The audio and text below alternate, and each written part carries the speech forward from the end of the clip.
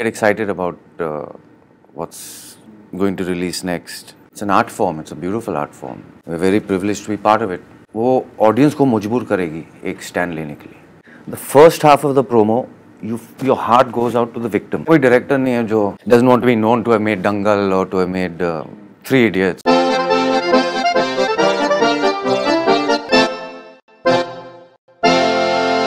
The moment you come to know that Akshaye Khanna is appearing in any movie, the excitement levels just go up by many notches because whatever he does, there's a huge amount of energy that he brings to the table, and that's the case every single time. Pleasure having you back on Bollywood Hungama. Thank you. Where do you get this energy? Because whenever your movie comes, there is this level of excitement in your body language, in whatever you do, in your smile, in everything that you do. That is something totally different. But every time I select a movie, I'm very energized because of it. And I think that reflects in when I start promoting it. Get excited about what's going to release next. And I am very passionate about what I do. I give a lot of energy to my work. दिन खत्म हो जाता है shooting का तो I feel drained. I feel as though I have no energy left now. I need to go home and go to sleep. ऐसा महसूस होता है मुझे अक्सर. What do movies and filmmaking means to you? What does it mean to me? It's an art form. It's a beautiful art form. And we're very privileged to be part of it for so many years. And it's an art form that's powerful. Or like Section 375 is a topic which is a sensitive topic. इस topic के बारे में पढ़ सकते हैं newspapers में, books, you watch programs on television. पर जब आप इस टॉपिक पे एक फिल्म देखते हैं तो उसका इम्पैक्ट बहुत ज़्यादा होता है. तो ये आर्ट फॉर्म जो है फिल्म मेकिंग का वो बहुत इम्पैक्टफुल है, इसलिए शायद people are so attracted to it, and it's a very popular art form. So when it comes to Section 375, what was in the script that really appealed to you? The thing that appealed to me the most is film एक moral stand नहीं लेती है, वो audience को मजबूर करेगी एक stand लेने के लिए, which is quite unique in terms of when you're making a film on law or some aspect of law, the misuse of a law. So when you deal with these kind of topics, generally the film will take a stand, but this film doesn't take a stand. It shows you कि क्या हो रहा है और जो moral stand है या जो भी stand है आप ले लो. तो that I found very interesting, and I think audiences also would prefer not to be told something कि ये सही है ये गलत है. They like to make their own decisions, especially the younger people. I thought the character was great. It was very layered. It was not kind of one facet. It had multiple layers to it. The story had multiple layers to it. So it was not just a courtroom drama about a single case. It makes you think about other things, the bigger picture. The interesting part of the promo is that it's very journalistic. As you said that it's not taking a stand.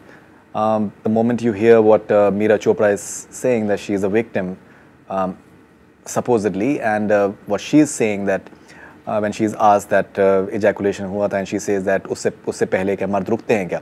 It seems convincing.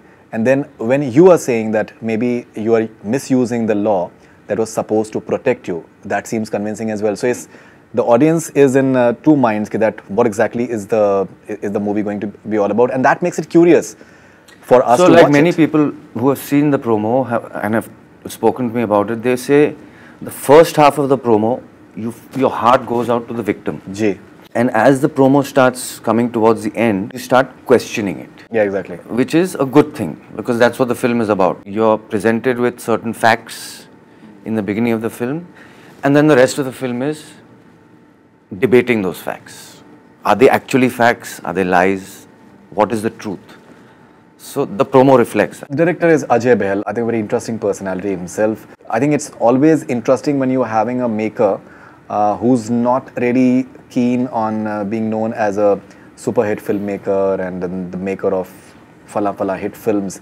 Rather, he's more keen on telling a story. He's willing to go through the grind. He's willing to take chances. He's willing to go through the failure as well when work is not coming his way. That's what Ajay has been through. Working with someone like him. कोई director नहीं है जो doesn't want to be known to have made Dangal or to have made Three Idiots or to have made Uri. Every director wants that. I think there have been a few scripts of his, and he did not compromise. If you read about him, that's what when I read about him. When I read about him, I just came to know that there are certain compromises that he was not willing to make. Maybe that few other filmmakers may have done that in the past.